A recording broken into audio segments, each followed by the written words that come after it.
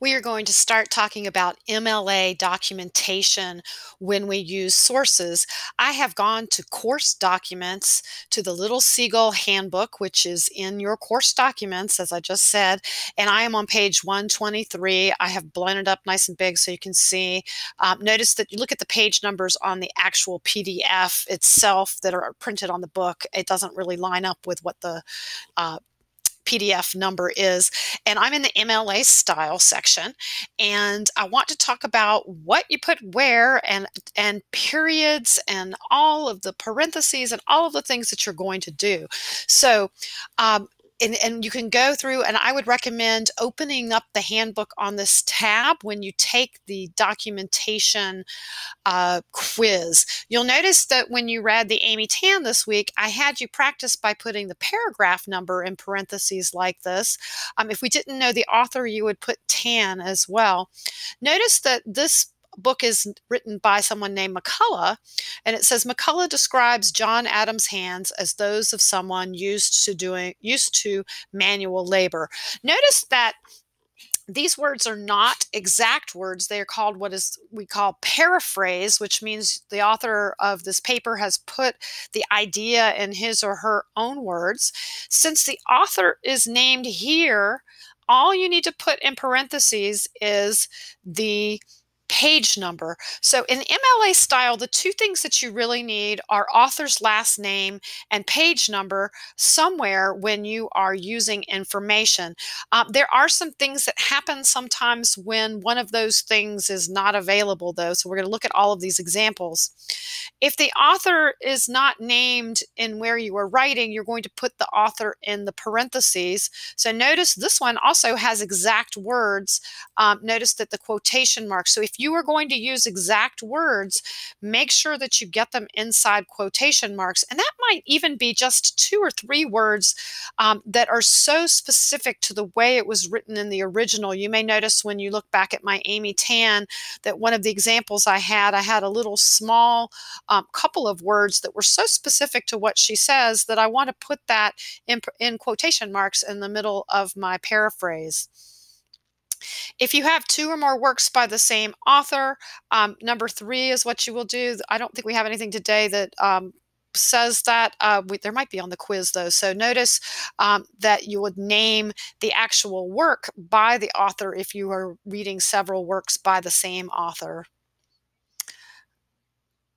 Authors with the same last name, you're going to use the first initial. And then MLA's changed a little bit, and I have to look this one up too. If you have 2 authors, you're going to name both of them, the last names, and then notice here's a page number. This is probably in a preface, so you can have that there.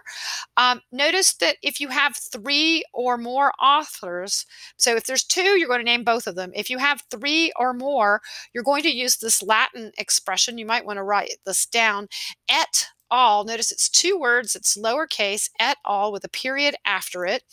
Et al.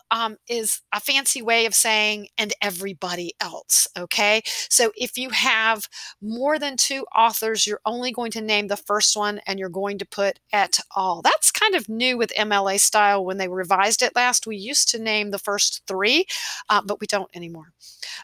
If you have an organization, if you're doing research and they do not name a specific author. Notice the Social Security Administration could be your author instead. Notice if the author is unknown, you're going to use the next thing, which would be the name of the article or the name of the poem or the name of the short story. If we do not have an author, we're going to put the name of the article.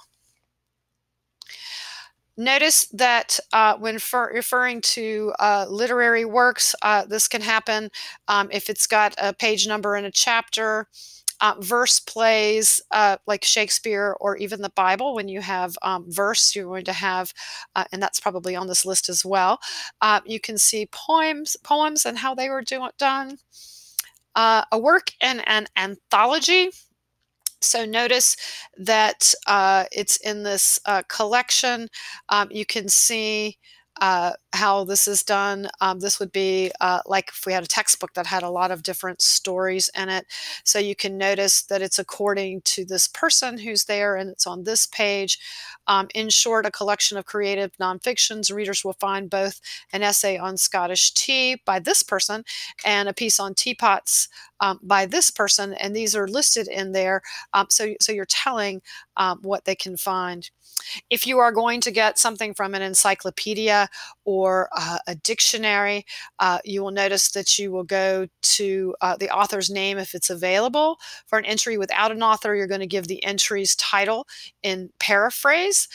So you'll notice that if the entry is hustling chess games in Washington Square, and then we have, people. But if you're looking up a word in the dictionary and there's no author, and say you look up keenly, for example, keenly would be what you would put for where that goes.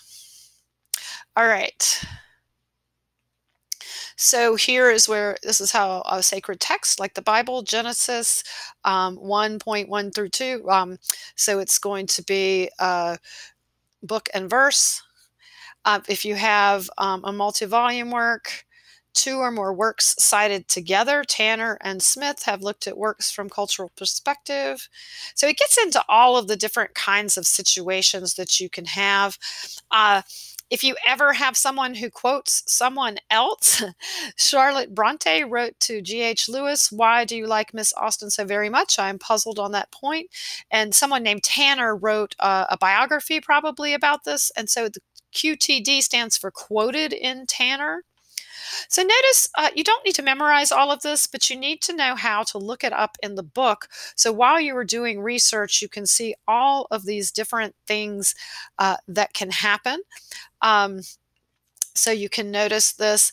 I'm just kind of scrolling through here because the next thing that you will have is this next section in the book is how to do the works cited page. We're not going to be working on that right now, but we will get to it. What to do when you have one author, 2 authors, if it's from the internet. So all of these kinds of issues are in our handbook that you can look up starting on page 122.